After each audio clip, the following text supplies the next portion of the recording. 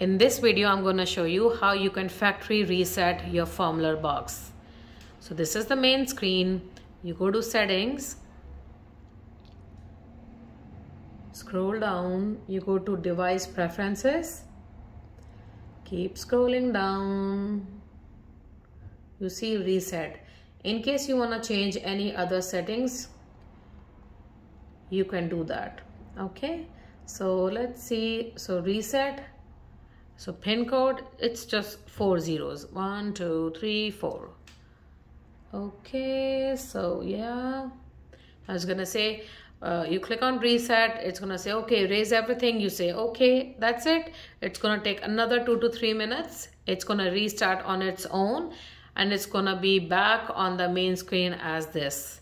It's gonna load the software update automatically, and you're gonna see, sorry, I pressed by mistake on the hotkeys. So you're gonna see my TV online app again. Okay, that's all. Thanks for watching. Have a good day.